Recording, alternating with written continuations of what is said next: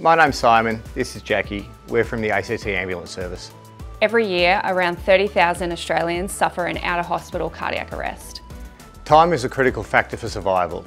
For every minute that passes without intervention, the chance of survival decreases by 10%.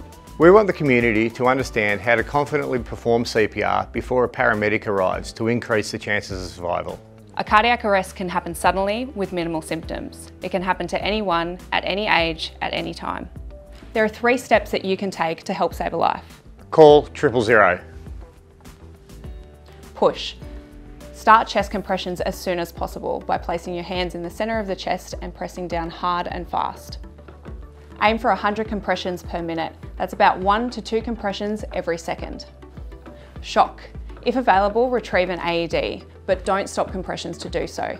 If there's a bystander, get them to grab it. To use an AED, turn it on and follow the instructions. Stay calm. Check responsiveness. Call for help. Adult patient selected. If the patient is a child, press the child button. Remove the pad package. Cut or tear clothing to expose the patient's bare chest. We want you to learn how to perform CPR. It could help save a life.